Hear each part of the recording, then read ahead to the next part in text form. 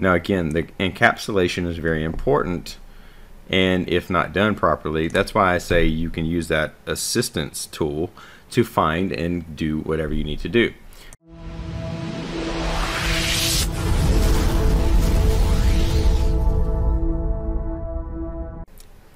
Alright, so in this video, there's going to be a lot of questions about like using structured text timers. There always is, especially on my YouTube channel, so I want to make sure I answer that right off the bat. Now in CodeSys, it's a little bit different, so I want to make sure we spill this out and talk about this. So when you're declaring the variable up top, right, like say for instance we call this timer, and we're declaring the instance. Now how did I declare the instance? It's easy. You come over here and you come over into this section right here and you add a variable, and you can do it that way, or you come over here, you come over to the section right here where you're going to add the structured text types. You come in here to standard types or structured text types, and you go to right here, you go to standard, and you're going to go to timer, and you're going to go right here. That's going to add it in there for you. Now here's the thing behind this. The way this is written is already spelled out for you. So in structured text, it's going to tell you the way it's supposed to be written. Okay. Now again, this is going to come back and talk, and I want you to really come down here and look at this information base right here, because it gives you an example, and this is going to greatly help you. Okay, so what this is going to do is going to easily do that. Now how did I get to that again? I came up here and I went to input, right, assistance, right, so again, input assistance, come over here from standard, I'll change to structured text type, went to standard, timer, and then right there, that's where I picked it.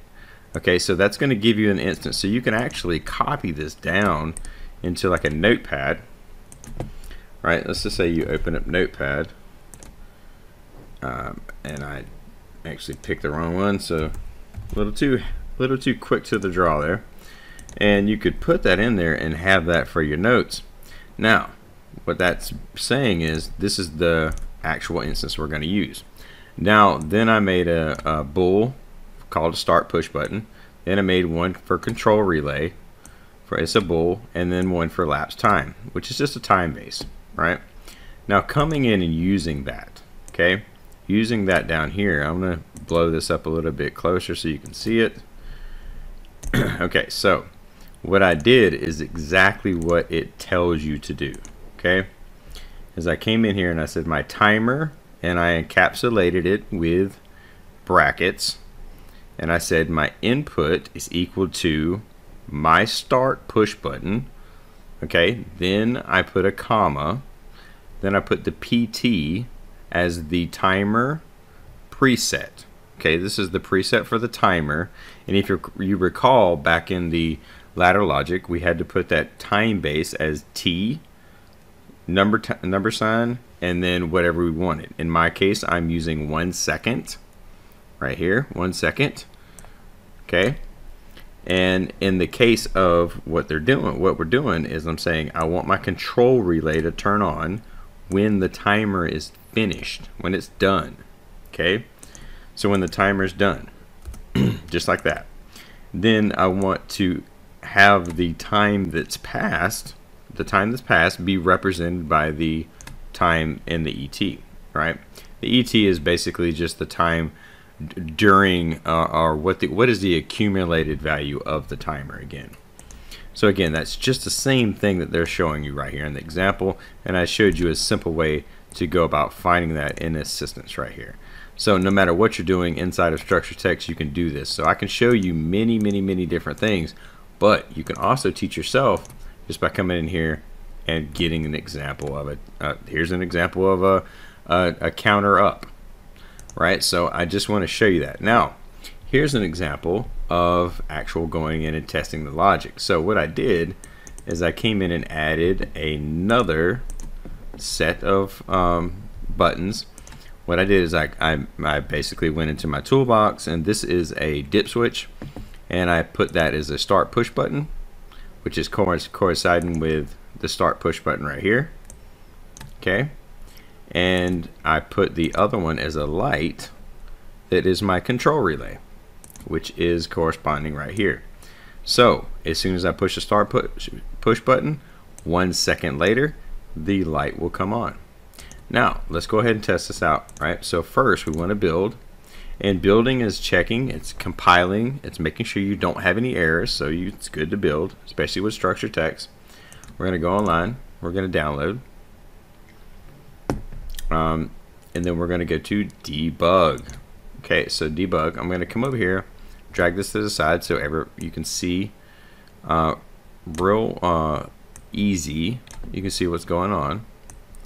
So we're going to drag this to the side, and then we're going to drag this down so you can see the timer right now. Okay, down here in the bottom left hand corner you can see the timer. It's false, right? As soon as I cut this dip switch on, it's going to start timing. 1 second. As soon as it times, it's going to turn the light on. Turn it off, it goes off. 1 second, goes on. Okay, so turning on, again, turn the dip switch on, which is the start push button. It turns on the control relay. Now I'm representing the control relay with a light, but it is still showing you how to do that. But I want to show you some quick tips on finding just about anything you want to find. Now again, this is very simple code, very simple to do, but I want to make sure I address this and show how this can easily be implemented. Now again, the encapsulation is very important, and if not done properly, that's why I say you can use that assistance tool to find and do whatever you need to do. So in that atmosphere, we're going to stop, we're going to come out here, we're going to hit save, and we're done. So with all that said, hope you got a lot out of that video, especially where to go and find the input assistance, and that will help you with examples of just about anything you want to learn from structured text. With that said, we'll conclude, and we'll see you guys on the next one.